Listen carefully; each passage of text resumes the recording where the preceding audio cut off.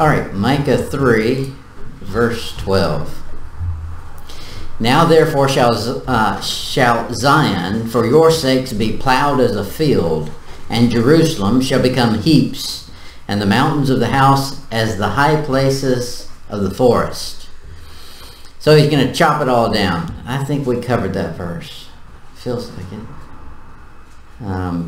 Okay, go to chapter 4, next verse. Chapter 4, verse 1. I'm pretty sure we covered that. I was thinking that we had covered this first verse, but maybe not. Verse 4, or chapter 4, verse 1. But in the last days it shall come to pass that the mountain of the house of the Lord shall be established in the top of the mountains, and it shall be exalted above the hills, and the people shall flow into it. That's obviously millennium, because it's not happened yet. Now, we're in the last days of church age, but we're not in the last days of the last days. The very last days, of course, is when God turns to deal with Israel again and gets them ready for the millennial kingdom. Genesis 49, verse 10, he says, "The scepter shall not depart from Judah." That is, there's supposed to be a king of Judah. He said it's not going to depart. Well, where is it? It's in heaven where it belongs. Nor a lawgiver from between his feet till Shiloh come, and unto him shall the gathering of the people be. So one day he's going to be back. He says that the people shall flow into it. They're going to come in. It's going to be kind of like our border is. People just want to come flowing across there because America's a good country to live in. That's the way it's going to be when Jesus sets up the kingdom for the millennium. Everybody's going to want to be there. I mean, other than it just being good, it's going to be righteous. And it'll be attractive. Psalm 22. Psalm 22, verse 27. He says, "All the ends of the world shall remember and turn unto the Lord, and all the kindreds of the nations shall worship before thee." That is, one day, the whole world is going to be seeking God, not a God of their own making, but the one that is there.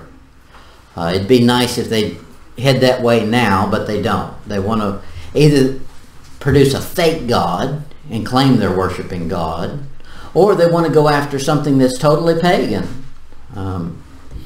The guys who say that they don't believe in a God believe they are God. Try to go against something they want. Psalm 68, verse 29. "Because of thy temple at Jerusalem shall kings bring presents unto thee." Now, this is a thing you find all the way through the Bible. When you go to visit a king, you don't go empty-handed. It would be bad manners to show up before a king and not bring a gift.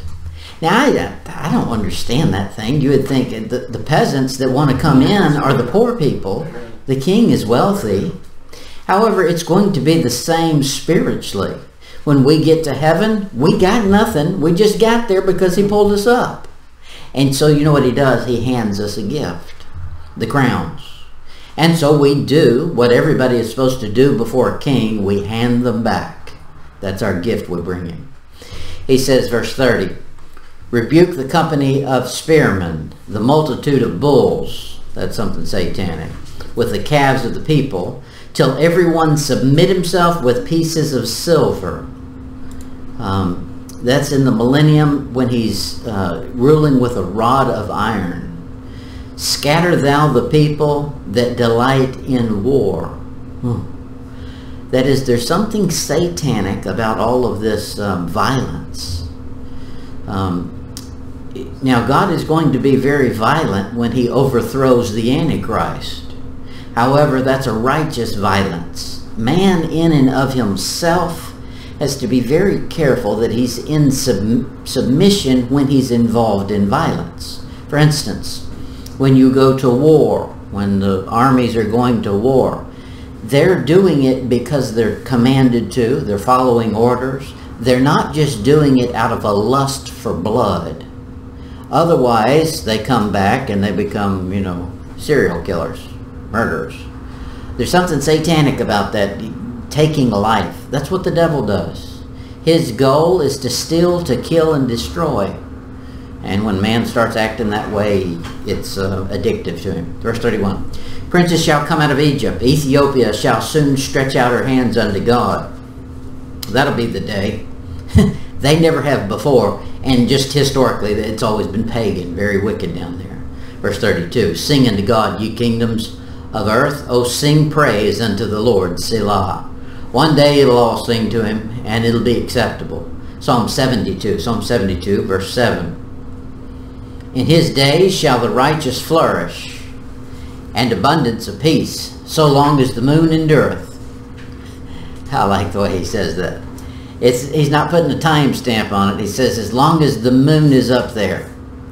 Now, somebody will say, well, there's going to be no night in the millennium. And that's true. It's going to be daylight. However, the moon's still going to be there because they're keeping track of time. The sun and the moon were made for that purpose, to keep track of time. Not necessarily to control whether or not it's bright outside or whether or not it's dark outside. You know, the moon's design was not to make it dark. The moon doesn't make it dark. The moon gives you light when you're in the dark. It just keeps time for us. He says in verse 8, he shall have dominion also from sea to sea, and from river unto the ends of the earth. They that dwell in the wilderness shall bow before him, and his enemies shall lick the dust. The kings of Tarshish and the isles shall bring presents. There it is again. The king of Sheba and Seba shall offer gifts. Yea, all the kings shall fall down before him. All nations shall serve him.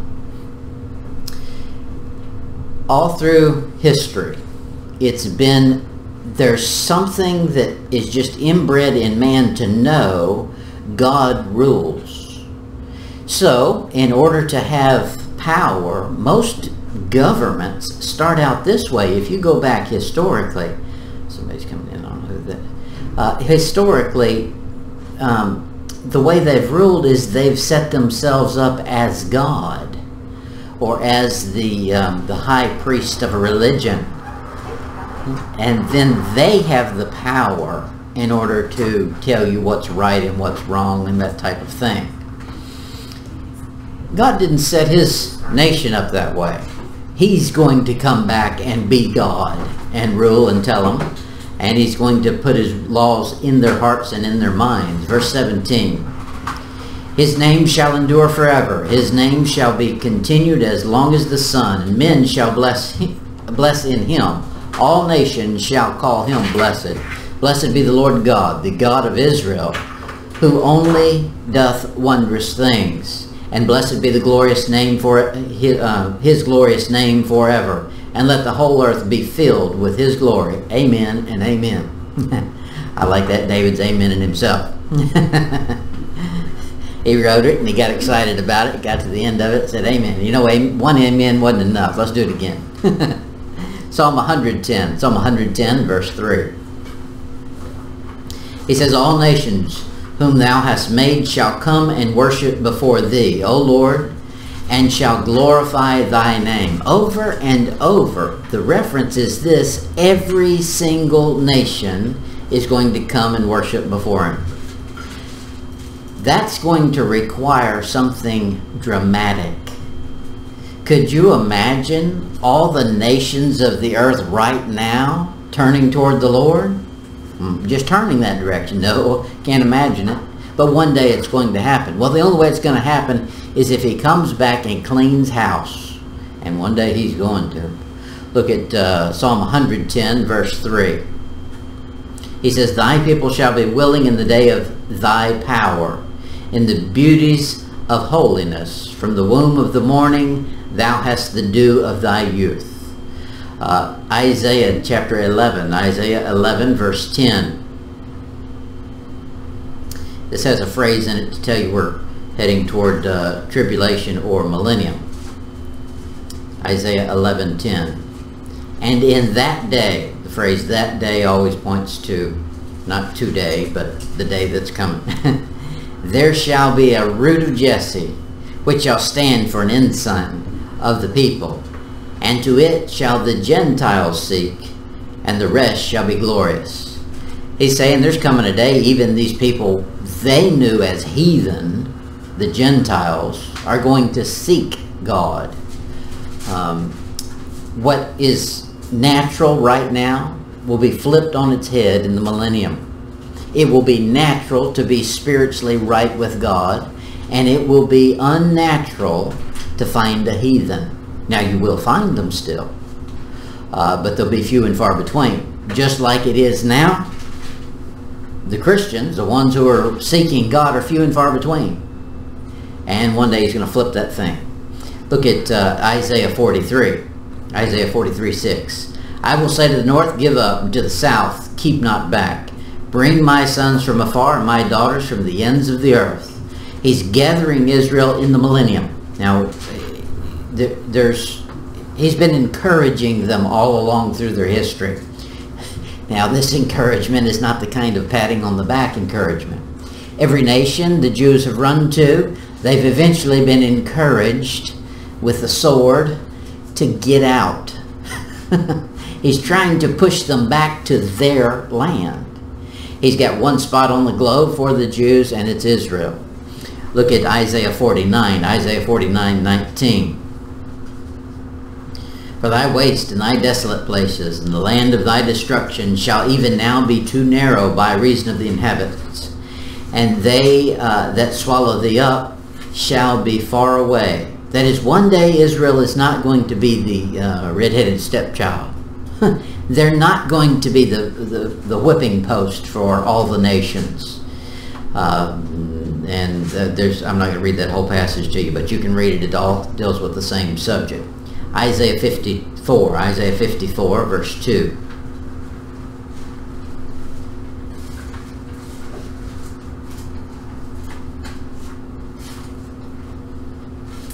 Enlarge the place of thy tent, that's your dwelling place, your tent, your household, and let them stretch forth the curtains of thine habitation.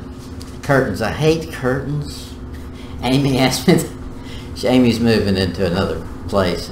She wanted me to come help with whatever. She said, how did she start that? She said, how are you with painting? I said, oh, I hate painting. She said, no, your mom likes it. She said, she said, well, how about hanging curtains? I said, oh, that's even worse. You got to get them level and all that. He said, well, how about hanging shelves? I said, oh, that's just as bad. He said, well, you don't have to like any of it, but you're going to come do it all. He's setting up house here. He's telling them, one day you're going to be free to stretch yourself out abroad and claim it all and enjoy it. It's going to be a millennial rest. That is enjoyment. Isaiah 60 verse 3. Isaiah 60 verse 3. This should have, this could have, had Israel obeyed the commandments they were supposed to, that they claimed they were going to. They could have been the light to the Gentiles. They could have been the missionaries to the world, but they didn't. But God didn't throw that plan away. It's still in place. Isaiah 60 verse 3. And the Gentiles shall come to thy light, and the kings to the brightness of thy rising. Lift up thine eyes round about, and see. All they gather themselves together, they come to thee. Thy sons shall come from afar, and thy daughters shall be nursed at thy side. That is, he's going to draw all the Jews back into their land. Verse 5. And thou shalt see and flow together, and thine heart shall fear and be enlarged. Notice the use of the word fear. People think of fear as being terrible and terrifying. There's an element of that that's so. However, here he's talking about good things. All your children are going to come back, and the land's going, and you're going to fear God. Now, you're going to fear a God that's powerful enough to do that. You'll fear crossing him. If he can do something that powerful, then to make him mad, now they'll have just seen what he did to the Armageddon and the Antichrist. So that'll have some influence on it. But fear has always been part of God's commands. God intends man to fear him. If there's no fear, then you think you're God. And that's the way it is. Verse 6. The multitude of camels shall cover thee, the dromedaries of Midian, that's a camel, and Ephah. That dromedary is a wild camel. It's not been tamed yet. Verse 7.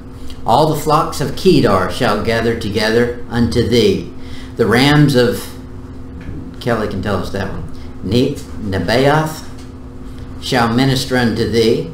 They shall come up with acceptance on thine altar, and I will glorify the house of my glory. Right now, Israel's supposed to be the place of his glory. He said he chose Jerusalem to place his name there. However, it ain't so glorifying right now. Matter of fact, right now they're in almost the brink of civil war.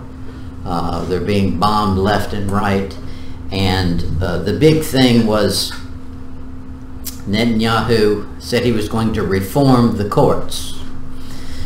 The court, their Supreme Court is a little different than ours. The Supreme Court is not voted in. It's handed off. They vote themselves in. And it's a lifelong position, and then when they retire, they handpick somebody to take their place. They can overturn any rule on the basis of this phrase, it's unreasonable. That opens the door wide open to anything. So they're legislating from the Supreme Court. And so he said he was going to reform that. Well, when he did that, it made the liberals mad, and now they've got anarchy. They started it by influencing the military. And so they've got military boycotts, and the pilots have refused to fly and come to work. And of course, you know what happens. Their enemies are taking advantage of it. And they've got fires and destruction going everywhere. It just tells me the time's getting short. Soon we're getting out of here. Look at, let's see, where that, Jeremiah chapter 3. Jeremiah 3 verse 17. At that time they shall call Jerusalem the throne of the Lord, and all the nations shall be gathered unto it, to the name of the Lord, to Jerusalem. Neither shall they walk any more after look at this one. Could you imagine this happening? Shall they walk any more after the imagination of their evil heart? Whew.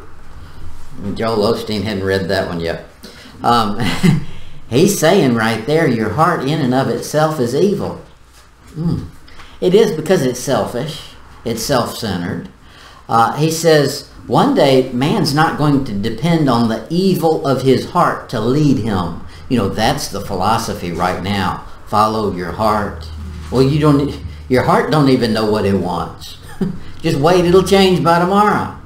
Okay, you better dictate it. Now that's why when God comes, he says, here's what I'm going to do. I'm going to write my laws in their heart and put them in their mind.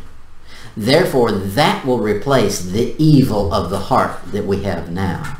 Jeremiah 16 verse 19. He says, O Lord, my strength and my fortress and my refuge in the day of affliction. Now we use that and we apply it, and it's true, but we have not seen affliction. Maybe in the dark ages they did, but the Jews are going to be saying this in the tribulation, and it'll be true. The Gentiles shall come unto thee from the ends of the earth, and shall say, surely our fathers have inherited lies, vanities, and things wherein there is no profit. That's true. A few of them will wake up in the tribulation and realize the message they're being preached by the Moses and Elijah and the 144,000 is correct, and they'll have their eyes opened. However, it's not going to be many, but there will be a handful of Jews and maybe a handful of Gentiles, not many. Zephaniah 3 verse 9. Zephaniah 3:9. Here's the next thing that happens. I don't like languages. I mean, it's all I can do to speak English. In high school, they said you had to take a language. I don't know why. How about let's just teach English? But they said you had to take a language. Well, I tried Spanish for a little while and decided that wasn't for me. I took sign language as a language because you could do English still in sign language. So I did a little cop out there. But here, one day, everybody's going to get the gift of language. Zephaniah 3, verse 9. And then will I turn to the people a pure language, that they may all call upon the name of the Lord to serve him with one consent. One day we get a pure language. Now, I think English is a pretty good language because it's the only one I know. But even in English, our language has changed over the years. Go listen to some teenagers talk. They're speaking English, but they don't mean the words they're saying don't mean what I thought they meant. And some words they've made up and I don't know what they mean. One day it's all going to get cleaned up, both physically and verbally. Look at Zechariah 14. Zechariah 14, verse 16. He says, And it shall come to pass that every one that is left of the nations which came against Jerusalem shall even go up from year to year to worship the King, the Lord of hosts, and to keep the Feast of Tabernacles. I believe this is going to go on for eternity, but obviously it starts in the millennium. Verse 17. And it shall be that whosoever will not come up of all the families of the north unto Jerusalem to worship the King, the Lord of hosts, even upon them shall be no rain.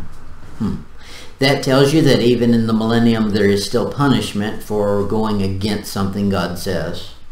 You'll remember that the Antichrist, or the devil, comes out at the end of the millennium and tries another rebellion, and that'll be his final defeat. Verse 18, And if the family of Egypt go not up, and come not, that have no rain, there shall be the plague. Kind of like what we saw in the tribulation. Moses and Elijah are going to be doing plagues and shutting off the rain. Same thing. Whereof the Lord will smite the heathen that come not up to keep the Feast of Tabernacles. That tells you another, you know that there is time in the millennium. There has to be time in the millennium because it's 1,000 years. It can't be 1,000 years. You wouldn't know if it was 1,000 years or not if there was not time. So when he says in Revelation that there will be time no more, he doesn't mean we're getting rid of the clocks because the sun and the moon will endure forever. What he means is there will be no more chance to repent. The time for that is past, but time will continue. Verse 19, This shall be the punishment of Egypt, and the punishment of all nations that shall not come to keep the Feast of Tabernacles. Verse 20, In that day, there's that phrase again, shall there be upon the bells of the horses holiness unto the Lord. That's what Israel was supposed to do when they were a nation, was they were supposed to spread God's word everywhere, so much so that they put it on their hands, they put it as frontlets between their eyes, they wrote it on the pillars of their house. Every room you'd go into, you'd see verses, like Toby does here. Verse 21, Yea, every pot in Jerusalem and in Judah shall be holiness unto the Lord of hosts, and all they that sacrificed shall come and take of them, and see therein. And in that day there shall be no more the Canaanite in the house of the Lord of hosts. That is, he's going to set the bounds of their habitation like he intended, and they're going to dwell in those spots until it's the Feast of Tabernacles. One feast remains. Not the rest of them, but one, the Feast of Tabernacles. And that one, they all come in. They all flow in for that one. Malachi 1 verse 11. Malachi 1:11. I'm really not giving y'all all the cross references. I'm skipping some of these, so I know it doesn't look like it, but I am. Malachi 1:11. For from the rising of the sun, even unto the going down of the same, my name shall be great among the Gentiles, That in and of itself is saying something. The Gentiles in the Old Testament is another way of saying the heathen, the pagans. And he says, my name's going to be great among them. Now, don't you know a Jew reading that is scratching his head from the Old Testament, saying, what Gentiles are going to think God's great? Since when? What universe are you living on? But one day it's going to happen. And in every place incense shall be offered unto my name, and pure offering. For my name shall be great among the heathen, saith the Lord of hosts. Well, if it's great among the heathen, they're no longer heathen. That's the identifying mark. Romans 11 verse 25. He says, for I would not, brethren, that you should be ignorant of this mystery, lest you should be wise in your own conceits, that blindness in part has happened to Israel, until the fullness of the Gentiles be come in. That is, one day Israel's blindness is going to be removed. And that's what he's talking about in our text. Look at verse 26. And so all Israel shall be saved, as it is written, there shall come out of Zion the deliverer, and shall turn away ungodliness from Jacob. Now, all Israel's going to be saved, but there won't be much left of all of Israel. A third of them. And I don't know at what point he starts counting the third.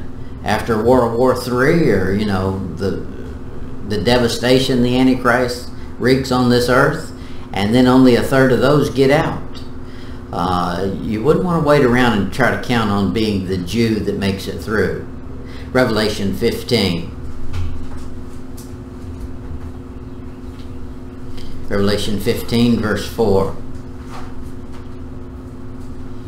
Who shall not fear thee, O Lord, and glorify thy name? For thou only art holy. That's what identifies God. No one can even mimic that. Holiness. If you're going to have holiness, it comes from God. It doesn't come from you. If you start portraying holiness that's just man-made and a farce in order to impress somebody, it's just the opposite. It's wickedness. It's hypocritical. He says, for all nations shall come and worship before thee, for thy judgments are made manifest. Yeah, when he destroys the Antichrist, that's going to manifest some real judgment. Out of his mouth proceeds a sharp two-edged sword, and with it he destroys completely the works of the devil. Micah 4 verse 2. We made it through one verse. Micah 4 verse 2. Now I'm going to speed up, and we're going to cover a bunch of verses at once, and then we'll go back and pick them apart. Micah 4 verse 2. And many nations shall come and say, come and let us go up to the mountain of the Lord, and to the house of the God of Jacob. And he will teach us of his ways, and we will walk in his paths. For the law shall go forth of Zion, and the word of the Lord from Jerusalem. And he shall judge among many people, and rebuke strong nations afar off. And they shall beat their swords into plowshares, and their pruning hooks, and their spears into pruning hooks. Let me read that again. I've got that all messed up. They shall beat their swords into plowshares, and their spears into pruning hooks. Nation shall not lift up sword against nation, neither shall they learn war any more. But they shall sit every man under his vine and under his fig tree, and none shall make them afraid.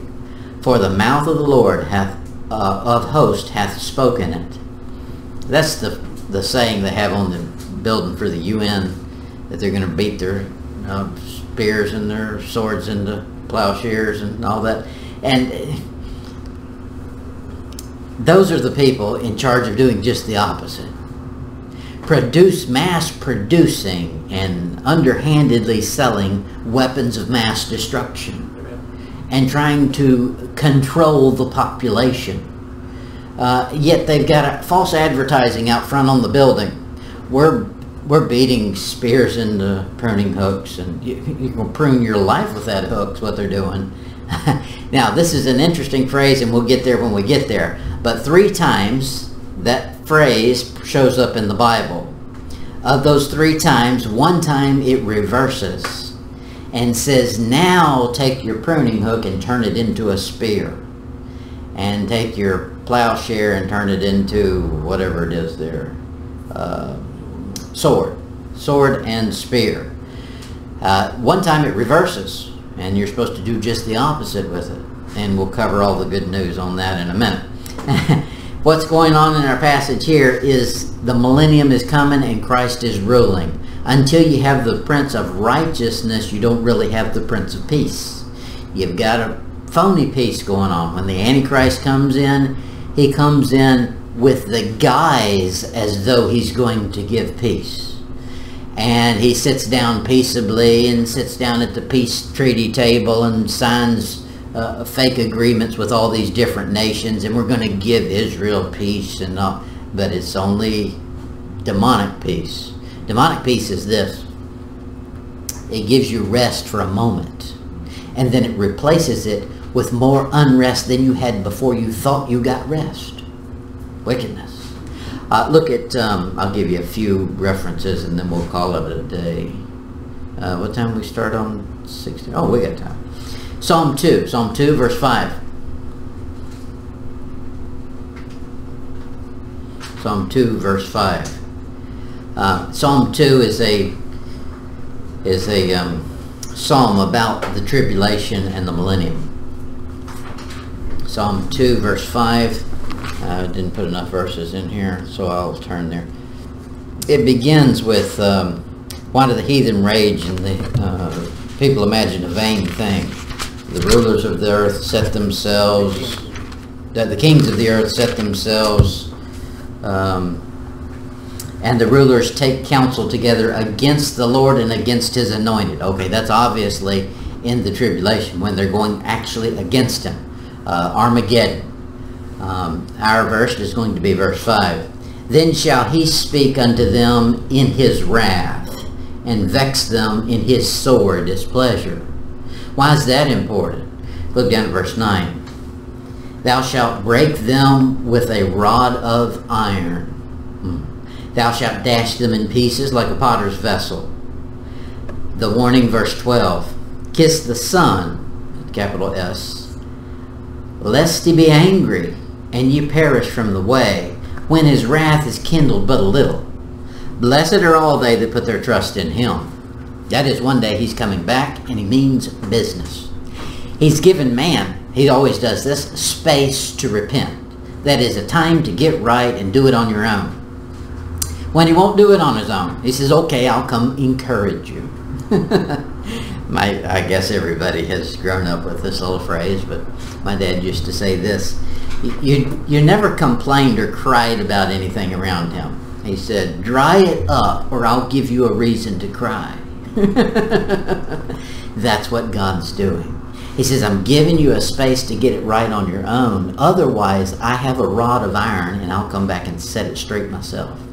And one day he will. Look at Psalm 72. Psalm 72 verse 8. He shall have dominion also from sea to sea, and from the river unto the ends of the earth. That is, one day he's coming back and nothing will be outside of his rule. We've never seen anything like that. Now, we've seen some people, some men rise up and intend to do that. The Antichrist, of course, is going to be the most successful of them all. But we've seen Hitler tried to do it. Alexander the Great tried to do it. Over and over, Charlemagne. They've all tried to rise to the top and rule everybody, control everything. Because one day that's what God's going to do on this earth, physically, visibly. Look at Psalm 72, verse 11. Yea, all kings shall fall down before him. All nations shall serve him. Psalm 82 verse 8. Arise, O God, judge the earth, for thou shalt inherit all nations. That is, that's Psalm 82 verse 8. There's not anybody, any ruling class or governmental operation that's going to get outside of him taking charge of it. I wish he was doing it now. Now he is. We just don't see it. Right now he's setting up nations and he's pulling them down. However, his end goal right now is not millennium. The end goal right now is get all the earth set up so that it'll go to war in one place and I can squish them with one step. He said, it's my goal to gather you nations together so that I can pour out my wrath on them. So when wickedness starts to prevail, we understand why. He's getting it all set up so that he can stomp them in one step. And he's going to do it. Look at Psalm 96. Psalm 96, verse 13. Before the Lord, for he cometh to judge the earth. He shall judge the world with righteousness, and the people with his truth. That's the only one that matters. That's a phrase that people use. And I'm going to show you how it's satanic. Truth. Jesus says, I am the way, the truth. There's only one. And you know who owns it? Truth is owned by God. So if somebody tells you my truth, they're claiming to be God. He says in our verse that he's going to judge the people with his truth. Doesn't matter what you claim is your truth. There's only one that matters. His truth. He owns it. Psalm 98 verse 9.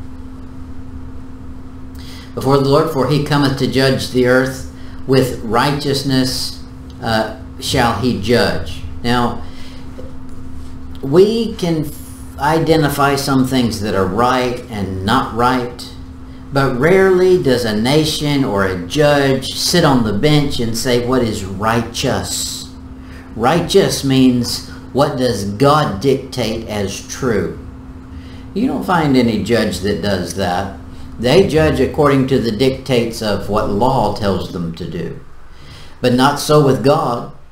Everything rises and falls at his word. And so he is righteous. Out of his mouth proceeds law. When he speaks, it is law. Look at Isaiah 2. Isaiah 2 verse 1. The word that Isaiah, the son of Amos, saw concerning Judah and Jerusalem, the north and the south. And it shall come to pass in the last days that the mountain of the Lord's house shall be established in the top of the mountains, and shall be exalted above the hills, and all nations shall flow unto it. Sounds just like what we've been reading in our text, isn't it? And many people shall go and say, come ye, and let us go up to the mountain of the Lord, to the house of the God of Jacob, and he will teach us of his ways, and we will walk in his paths. For out of Zion goeth forth the law, and the word of the Lord from Jerusalem. And he shall judge among the nations. He shall rebuke many people, and they shall beat their sword, so forth, so on. One day he's going to physically say, I'm put up with all I'm putting up with. Now I'm drawing the line. And until he does that, it seems like the longer he lets man think he's getting away with something, the worse he gets. They say that the way to parent is gentle parent. That is, let the kid do what he wants to. No, he's not going to naturally do the right thing. You've got to give him some guidelines. And it seems like the freer a hand you have with it, the wilder the kid gets. That's this earth. This earth has gotten wild because God says one of the punishments I'm doing is I'm not going to correct your children when they sin. That's a curse of God, is to remove his hand of punishment. That's let it build up so I can come back and knock it all out at once. Isaiah 9 verse 6. He says, for unto us a child is born, unto us a son is given, and the government shall be upon his shoulders, and his name shall be called Wonderful Counselor, the Mighty God, the Everlasting Father, the Prince of Peace. You can take that list right there and identify what most people are searching for. His name is going to be called Wonderful. That's what man wants. He wants wonderful. Now, especially a Jew, something full of wonder. They seek signs and wonders. So he comes back as wonderful. It says Counselor. That's appealing to America. America right now, everybody has some condition that you have to go see a counselor for. I think that there's going to be quite a come to Jesus meeting when we get to heaven, and he says, I was the counselor. You gave somebody else my title and gave them homage and listened to them instead of me. I told you from the beginning, I am a counselor. Okay. He says, the mighty God. That is, Jesus is God. You get that out of both testaments. For anybody to not see that, they don't want to see it. You have to be educated out of seeing plain truth. He says, the everlasting Father, the Prince of Peace. Everybody wants peace, they think. But you don't get peace unless you get the Prince of Peace. And he doesn't come without righteousness. Isaiah 11 verse 1. He says, and there shall come forth a rod out of the stem of Jesse, and a branch shall grow out of his roots. And the Spirit of the Lord shall rest upon him, the Spirit of wisdom and understanding, the Spirit of counsel and might, the Spirit of knowledge and the fear of the Lord, and shall make of quick understanding in the fear of the Lord. And he shall not judge after the sight of his eyes, neither reprove after the hearing of his ears. But with righteousness shall he judge the poor, and remove with equity for the meek of the earth. And he shall smite the earth with the rod of his mouth, and with the breath of his lips shall he slay the wicked. One day that's coming, and that's what he's preaching about. This is I can't give you all the cross-reference. I give you a bunch of them.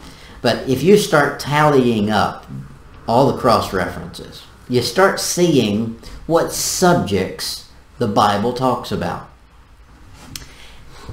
By and large, your Old Testament has one subject in mind all the way through, and that is the millennial kingdom. One day Jesus Christ is coming to rule physically on this earth.